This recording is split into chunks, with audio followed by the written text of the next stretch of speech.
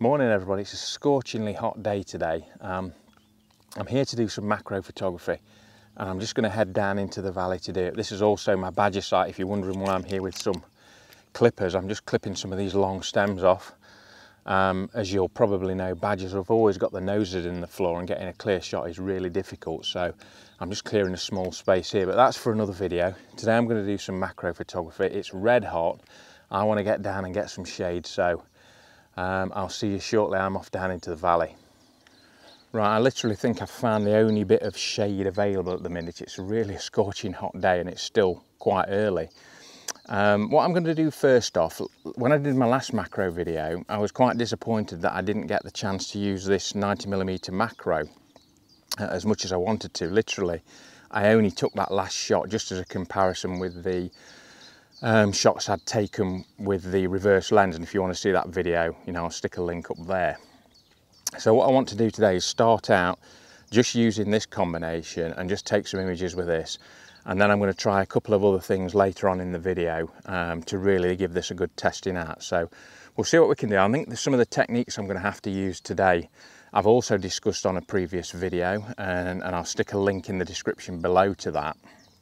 But generally, when it's hot like this, and it's hot early on, even though if you get a cool start to a morning, a lot of the insects and things, they're quite sluggish.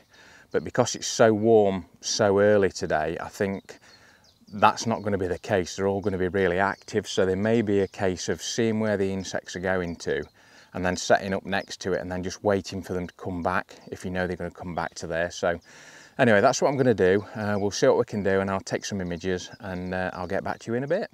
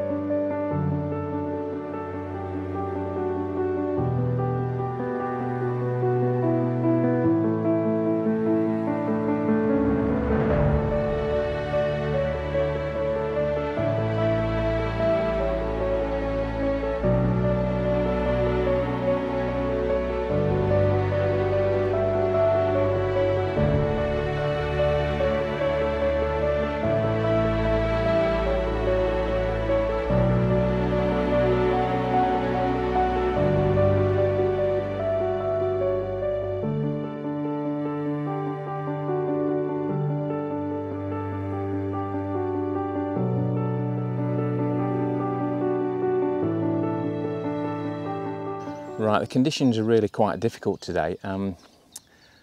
What has happened is the sun's gone a little bit hazy, which is quite nice, so we're getting rid of some of those harsh shadows, but there's a fair breeze picked up at the minute, and literally I've just been trying to take a picture of a tiny spider on top of this sort of marsh grass, and it's been waving all over the place. And I don't usually use autofocus, but I've had to resort to autofocus on here just to try and get any sort of shot whatsoever. So I don't know how that's come out. As I say, it's really quite difficult just to try and get any shot at all. So surprised the autofocus works reasonably well. As I say, for macro normally I don't use it. What I'm going to do now, I'm going to try one of these extension tubes. Now I'm not going to put them all on. You come with like a stack that's about this wide, so I'm probably just going to put about half of them on, see if I can get that to work, and then see if I can get some even more macro shots, if you like.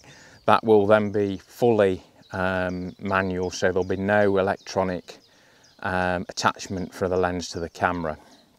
Now, in my previous video, I think I said if you're using a modern lens, you may be able to, or you will be able to, use a modern lens, but you're going to have to set your aperture beforehand, take the lens off, put the extension tube in, and then that will be the aperture. Well, unfortunately, I don't think that works, but however, there is a workaround for it. I think when you take your lens off, it literally reverts back to either a fully closed or a fully open aperture. It doesn't stop in that position. If you've got a depth of field preview button on your camera, I'm reliably informed that if you depress that when you've got your desired aperture, keep that depressed and then take your lens off, it will stay at that aperture.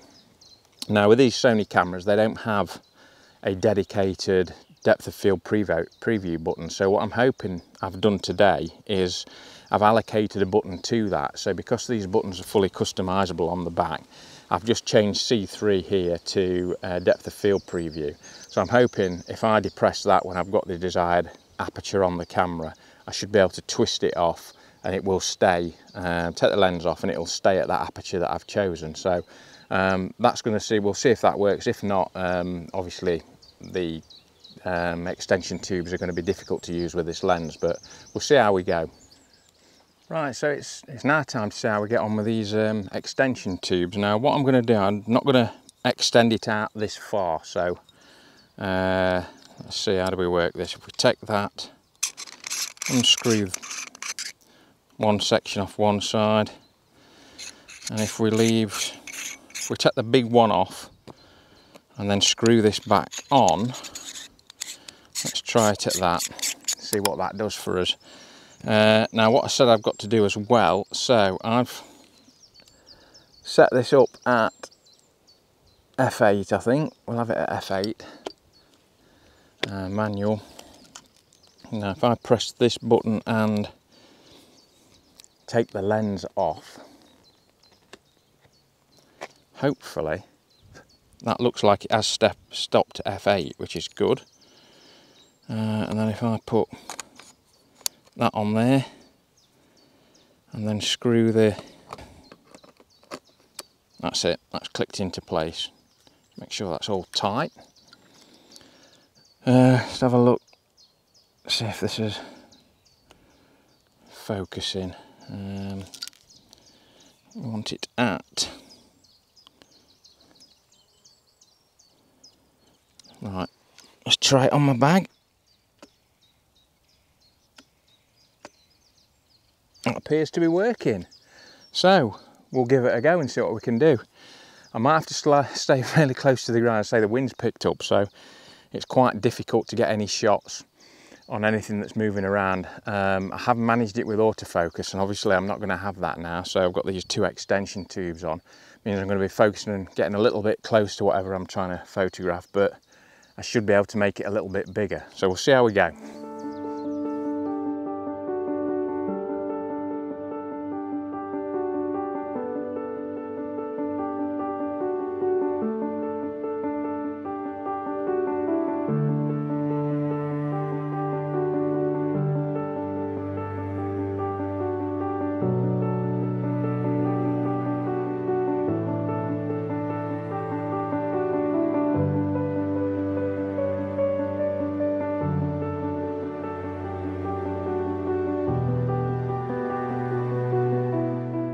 Right, so I've had a try with this extension tube.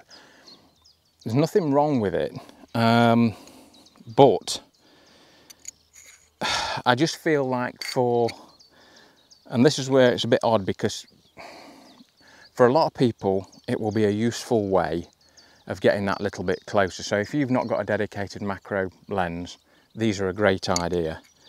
If you've got a dedicated macro lens, then you could fall into two camps really. If you've got a dedicated macro lens but a camera with a smaller sensor, so something like 16 megapixel or whatever or below,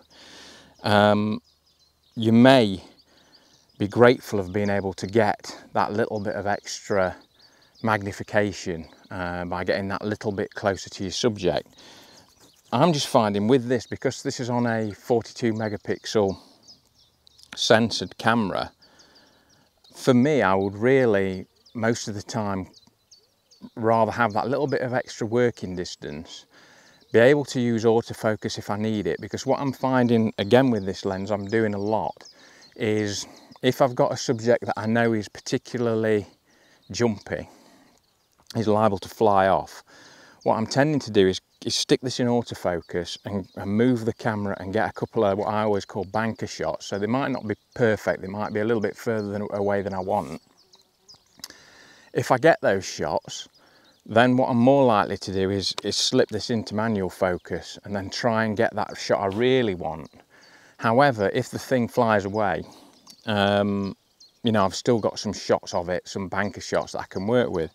Obviously, by using an extender, I'm on manual all the time, so it doesn't give me that option of autofocus. And I never really thought that I'd say that autofocus, I would use it that much for macro photography, but I'm just finding that that seems to be the way I'm using this lens at the minute. It's like, yeah, I know this is jumpy, potentially it's going to fly away. It's on a nice stem or something with a lovely background.